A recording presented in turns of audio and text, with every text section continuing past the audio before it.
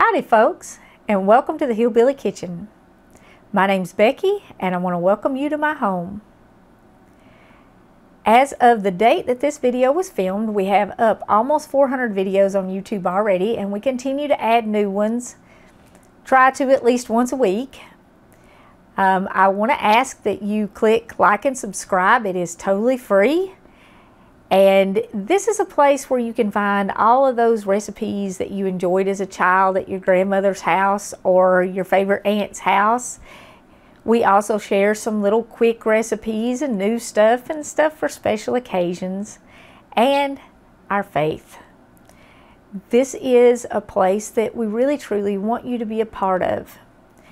We want you to feel encouraged when you come here. We want you to find recipes that you can make and enjoy with your family on an everyday basis. And we want you to feel like you are a part of our family, our home, and the Hillbilly Kitchen community. I share stories about when I was growing up and about when I was raising my kids, along with all your favorite recipes. So if you're looking for a place that you can come and visit, not just get a quick video with a recipe on it, you found a home here. So please join us.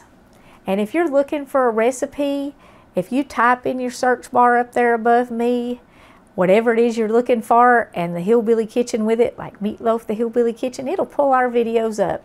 Gravy, the Hillbilly Kitchen, we've got all kinds of them. Biscuits, the Hillbilly Kitchen, we've got them too.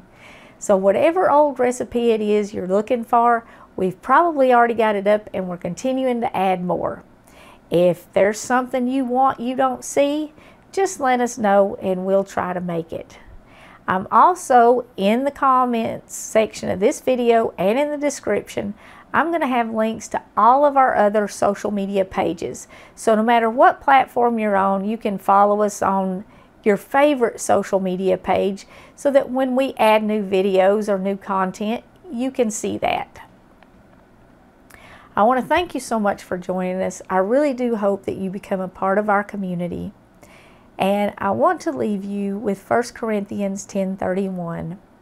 Whether therefore you eat or drink, whatsoever you do, do all to the glory of God. Remember to always put God first. And I hope I see you again real soon.